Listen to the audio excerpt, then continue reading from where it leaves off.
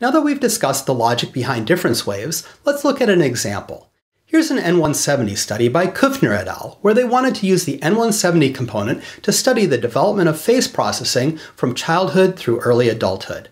This required making face minus non-face difference waves.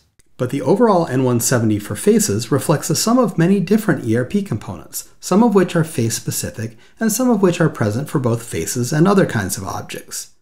Previous studies of the development of face processing had just looked at the ERPs elicited by faces. These studies found that the scalp distribution of the N170 changed markedly over the course of development, and they concluded that children and adults use different brain systems for face processing. But the change in scalp distribution might have been the result of changes in other components that are also present during the time period of the N170 component, with no change in the actual face processing. To distinguish between a developmental change in face-specific processing and a developmental change in other non-specific processes, Kuffner et al. Ran the experiment shown here. They showed subjects a randomized sequence of faces, cars, phase-scrambled faces, and phase-scrambled cars.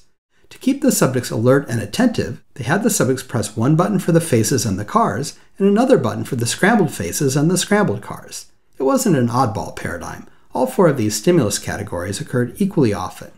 Here are the ERP waveforms they recorded to faces over right occipitotemporal cortex. As you can see, there were huge differences across ages in the P1 wave, with a much larger P1 in younger children and the smallest P1 in the adults.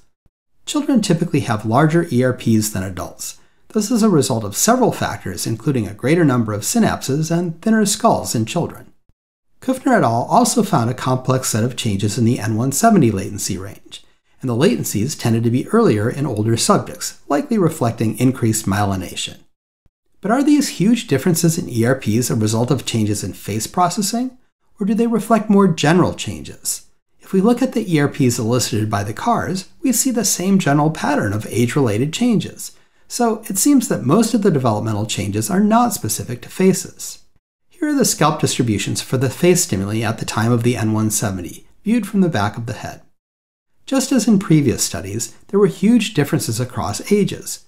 But do these differences reflect changes in face processing, or changes in non-specific visual processes? To answer that question, Kuffner et al. Looked at the scalp distribution of the face minus scrambled face difference wave.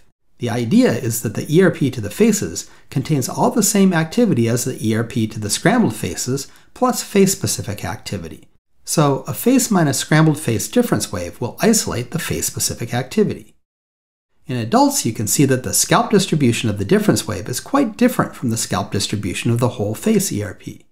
The difference wave is much more focused over the lateral occipitotemporal areas where we'd expect to see face-specific processing.